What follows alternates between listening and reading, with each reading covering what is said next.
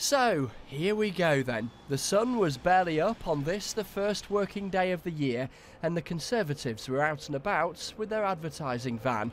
Let's stay on the road to a stronger economy, read the slogan.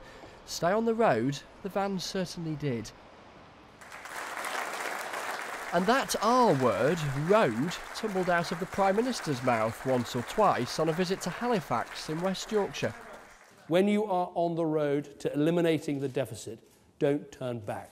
When you're on the road to greater security for our country, don't turn back. I'm not saying we've solved all the country's problems in the last 5 years, but we've created those jobs, we've turned our economy around, we've cut our deficit in half, we've improved our skills and our schools. Meanwhile, Labour claimed in The Guardian that the Conservatives' plans for spending cuts were increasingly extreme and ideological and went far beyond the necessary task of deficit reduction.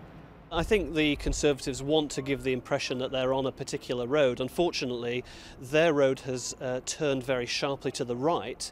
In the autumn statement, they left the centre ground of British politics and have set out this plan to shrink public services to just 35% of national income. And that is an ideological and dogmatic step from the Chancellor too far.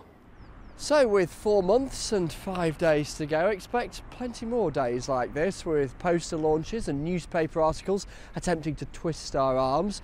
The Liberal Democrats and UKIP will have plenty to say too, as will others. And a lot of it will be on this central battleground of the economy. And all this on a day when Westminster is still pretty quiet. It's going to get rather busier. Chris Mason, BBC News.